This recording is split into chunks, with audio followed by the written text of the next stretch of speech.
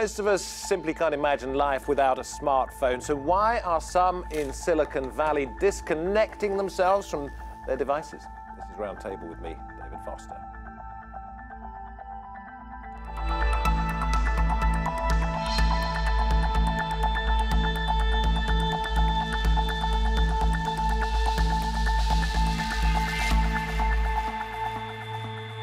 And those people I've just mentioned are the very ones who helped create the technology we use the most on our phones, social media. Developers who believe it's hijacking our minds, changing the way our brains work, and even affecting democracy.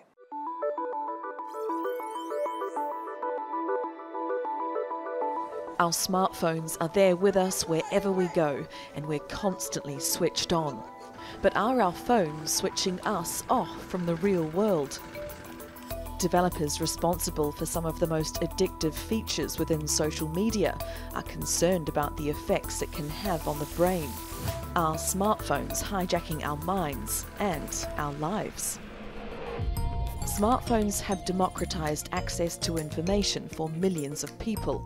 7% of Americans rely solely on their smartphones for access to the internet. They help us navigate our way around cities and have created jobs for thousands of people. They keep us connected to our friends and family. I post about my daughter, get in touch with my family who lives abroad. They even help couples fall in love. But have we become so addicted to likes and comments that our online relationships are replacing human interaction? They start to miss or avoid doing the necessary things in life, even at a fundamental level of self-care where they delay eating or avoid eating and drinking. The average person checks their phone 85 times a day, and people spend an average of 3.9 years of their lives staring at their phones. Some people are complaining that we spend a lot of our time presenting ourselves to others through Facebook rather than actually just being. Some developers in Silicon Valley are now either switching off or limiting the time they and their children spend on their devices. A recent study found the mere presence of one's own smartphone reduces cognitive capacity, affecting people's ability to focus, and perhaps even reducing IQ. Some say that the rise of social media and what's known as the attention economy are the reasons for political earthquakes such as Brexit and the rise of Donald Trump. Does that mean democracy is also at stake? If developers who helped create the technology are removing it from their lives, should we do it too? For all their uses, are smartphones and social media actually making things worse? Are we becoming trapped in a dystopia, increasingly living our lives online instead of in the real world? And with us at the round table, not physically, but via Skype from New York, we're joined by Dr. Nicholas Carderas, a psychotherapist and author of Glow Kids, How Screen Addiction's Hijacking Our Kids and How to Break the Trance. With me in the studio, Dr. Daria Kus, who's a psychologist and senior lecturer in psychology from Nottingham Trent University, actually a chartered psychologist, I was put right a little while ago. Also with us, social media psychologist Amy Orban, and Jordan Marshall, an employment expert from IPSI, an independent body representing self-employed people in the UK. And we'll talk about how these things can help you with work. But I must start by saying normally we tell people not to bring their phones into the studio, to turn them off, put them on silent, leave them outside. But just for the purposes of a little social experiment today, we are going to have them with us here, and I'm going to invite all four of my guests to try to avoid looking at them during the course of the programme, and we will see whether that is possible. Nicholas, first of all, in New York, you admitted before the programme that could be quite a difficult test for you, but I'm just wondering, when you've come up with a title such as digital heroin, how much you think it's affecting not just the lives of those who you treat, but also your own life? Well, I think that the research is fairly clear that digital devices have an addictive effect. I'm an addiction psychologist, and I specialize in the physiology and treatment of addiction. And the brain imaging research over the last 4 to 5 years clearly show the parallels on the frontal lobes, on myelination of the brain, the parallels with, and the clinical symptoms of substance addiction and digital addiction are exactly the same. When they talk about Facebook depression, what do they mean? Well, there's been several studies that have shown that the depression effect of people who are on social media, and the primary reason that people have attributed that has been something called the social comparison effect. So, in other words, if I'm having sort of a blue day and I'm scrolling through my Facebook news feed and I start seeing the externalized wonderful lives of my Facebook friends, it amplifies my own blueness. So, gee, my life sucks compared to the wonderful external lives presented by everybody else on Facebook. So it's an amplifier. We know that the digital landscape amplifies things. It amplifies mood disorders. It amplifies potentially hyperactivity. It amplifies depression, and it amplifies the potential for addiction. And let me bring that to Daria here in the studio. I mean, you've done some research. And I believe you estimate that 1/3 of all notifications make us feel worse. Yes, this is research that we've done together with computer science at Nottingham Trent University, where we were able to have a group of participants where we were measuring the kinds of notifications they receive on their smartphones, and at the same time we're measuring how they're feeling about themselves and in their present state. And we found that about 1/3 of those notifications actually lead to feeling negative emotions, particularly associated with work-related emails, systems notifications, etc.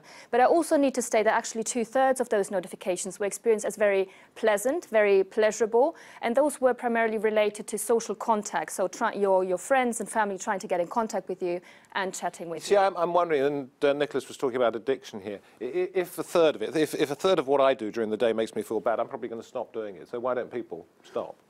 Well, I think the first thing that I need to flag is that I kind of disagree that we have, that we can label something as digital heroin, and the whole process of doing so. So when a new media comes up, we always have people reacting to it. And currently we have huge changes going on in our social lives. We have the smartphones coming in, and yes, they really shape our day with notifications that are either positive or negative. But this has happened through the ages, that new technology has come in and people have started questioning what exactly is happening. And, Do you not believe it's happening, or you just not had the case proven to you yet? Well, I think that evidence is missing, but also I think we need to be very wary with pathologizing something that is common behavior now. I talked to a lot of students. I was recently a student myself, and social media and smartphones have become such a key part of our social lives that, Do you find it hard to stop using it? Sorry? Do you find it hard to stop using it? Well, they are part of that social life, but we can't call it an addiction because... Well, put that to Nicholas, and then we'll come back to you in a minute, Jordan. But Nicholas, the point Amy makes is that it's not an addiction, it's just something we happen to do a lot of. Well, I can't disagree more strongly. It's clearly an addiction. It meets all diagnostic clinical criteria for an addiction. At an Indiana University School of Medicine study from 2011, it showed that excessive screen usage compromises the dense gray matter of the frontal cortex. The frontal cortex is our executive functioning. It manages and moderates our impulse control, and is most correlated with addictive disorders. It raises dopamine levels in the same way that substance addiction does. You have addictive devices that are addictive by design. Tristan Harris of Google speaks very clearly about hiring the top behavioral psychologists to effectively make these devices as dopaminergic and as compulsive and habit-forming as possible. You have young people in particular who are more vulnerable to these addictive effects because they don't have the brain development of adults, who are much more compromised by these impacts. So I get when people say that, we're overreacting to just the latest generation of technology, but interactive and immersive screens are significantly and qualitatively different than passive stimulation of television. Nicholas, we will come back to you, and I will give you the right of reply, but I must bring Jordan in at this point, because you talk about the benefits of it all. Yeah, well, the benefits are fairly obvious. I mean, smartphones have opened up huge opportunities for work, for example, through apps or online platforms. And this is particularly helpful for people who have been underrepresented in the labour market. So women, disabled people, young people. And the big benefit is flexibility. Say if you have caring responsibilities or you need to take your kids to school, being able to work when you want is hugely beneficial. Let's move this on a stage rather than trying to argue whether or not it does exist, this addiction, but let's talk about why somebody wants us to use this all the time. It's called the attention economy, I believe, because once Facebook or Google or whoever it happens to be has got you on there, they can direct you towards the people who are paying their wages and otherwise the advertisers. They've got you hooked, haven't they? So it's in their interest to do this. Yeah, I mean, there are downsides, obviously, and as a smartphone user, you need to be careful about knowing when to switch off. But it's also great for consumers. Say if you want food delivered to your house, you can get that done very quickly. If you want a website developed, it's far easier to find a good developer. So there are benefits, but there are downsides that we have to manage. What about the attention economy? So yeah, please. No, I think I agree with that. We have both positive and negative effects, and I think this is what's been shown really, really broadly is that, we have social media can increase your feelings of feeling socially connected. It can make you give you social support, and naturally it also has negative sides. But I think the debate needs to move away from pathologizing it to actually seeing it as a balanced view. Yes, naturally companies are trying to hook users, but actually we also get a lot of benefits from it. So I think that the debate is sometimes leaning in the wrong direction here. And once they've got your attention, the attention economy, they can channel your interests to their own ends, and they can make you want to see particular things that they want you to see, and thereby the democratic process in which we have free will is subverted. What do you think? Well, I would agree, yes. Potentially interest can be channeled in a particular way. However, we as adult users of technology, smartphone technology, we need to be aware of the potential pitfalls of technology. And we need to be aware that there can be potential problems that can result out of excessive use, for example. But this will only ever be the case for a small minority of users who can't control their kinds of behaviors. And for the large majority, probably including most of us, this doesn't necessarily constitute a real problem. I suppose what I'm trying to suggest is it's not just changing the way that we interact, it's changing the very nature of the world. Well, I think you're highlighting this notion that algorithms are going to feed us information and change our opinions in the way that the companies want them to. But we need to think back. I'm a Guardian reader, so I choose to read that sort of information. And that naturally biases the information I get. And the same thing is happening online. And studies have shown that it's not, naturally now that algorithms are involved, people might be scared that those are having a differential effect. But actually, we have always been choosing what sort of information we get by where we live, by what we read, by what radio we listen to. So I think, we can't just say that this is come up with social media. This problem has existed, but this is kind of how people work. We want to support our own opinions. Nicholas, do jump in here, because I'm very aware that you're a long way away and you can't see our faces. But do you want to refer to anything that's been said, or tell me a little bit about what you call adolescent malaise? Yeah, and with all due respect to what the panel has said, we're viewing the problem through the lens of our own adult experience. My book, Glow Kids, was written about the developmental impacts on children. Children don't have the impulse control, the fully developed brain functioning that you or I do. So they're much more vulnerable to developmental disorders, clinical disorders. And so a child that's been raised on a tablet from the time that they were 2 or 3 years old, by the time they reach adolescence, from my 1,000 teenagers that I've worked with, they're much more compromised attentionally, cognitively, and there's an adolescent malaise. They're not as creative. It's my wife, who's a teacher, calls it development interrupted. These children are not developing with a full, rich brain development that they would if they were experiencing the world in real time. Okay, Screen impacts are real. Let me ask the three of you in the studio. Do you think, because this is one of the things that Nicholas and other people talks about, that your ability to focus, your attention span has been changed since you started using a lot of, you're not. Yeah, I think that's definitely true. For example, if I try and sit down and read a book and my phone's nearby, I'll end up, stopping and checking my phone every few minutes. And I think that does affect our ability to concentrate on particular tasks. And I can imagine that's particularly bad for children who are obviously still developing. But does it turn us into fruit flies in as much as we can't settle on any one thing for for a very long period of time. Absolutely not. I don't think we need to, view technology as something that is going to destroy our lives or destroy our children's lives, because I think, the kinds of benefits that we see through technology use are significantly greater than the potential pitfalls. And we can see that with the labor market. We can see it in media, mental health as well, related aspects. Media technology can be used in very many very beneficial ways, and I think these beneficial ways do outweigh. Heroin is a wonderful painkiller if you happen to be injured, but it's also a terrible drug if you become addicted to it. Exactly. Exactly. I disagree that there's not a lot of evidence out there, and naturally we can pick out certain evidence on small sample sizes that have shown kind of changes in the brain.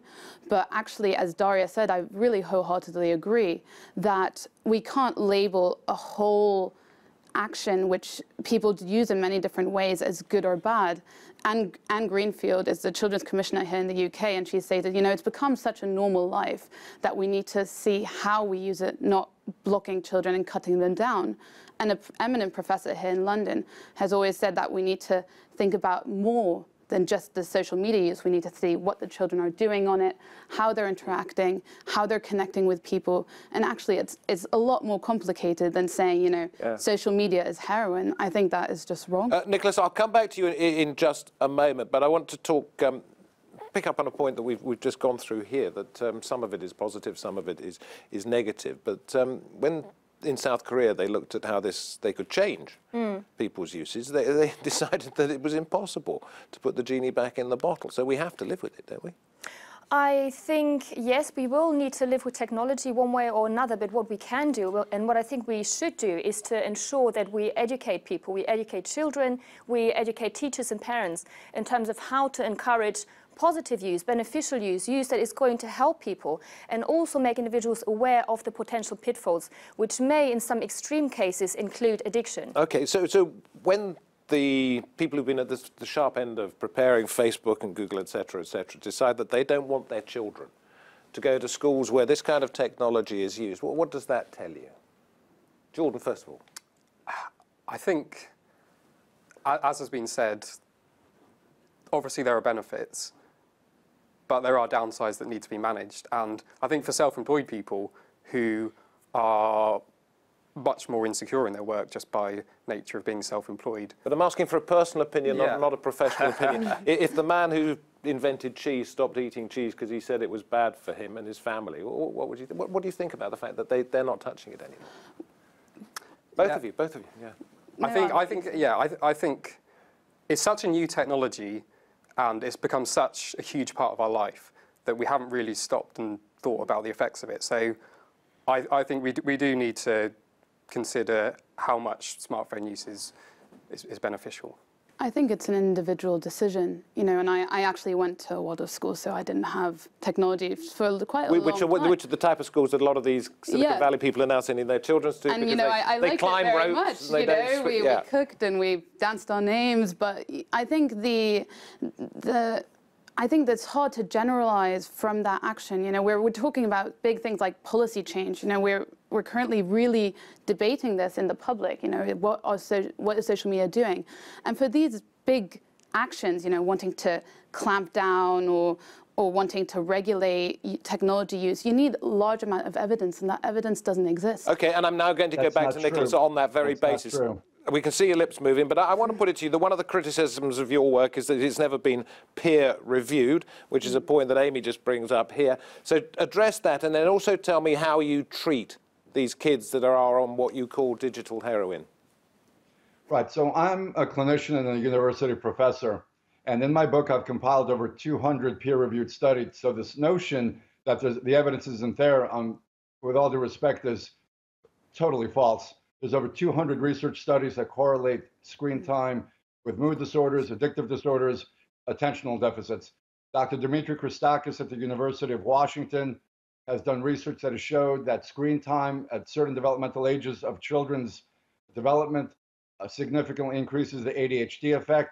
That research is clear. We've been asleep at the switch.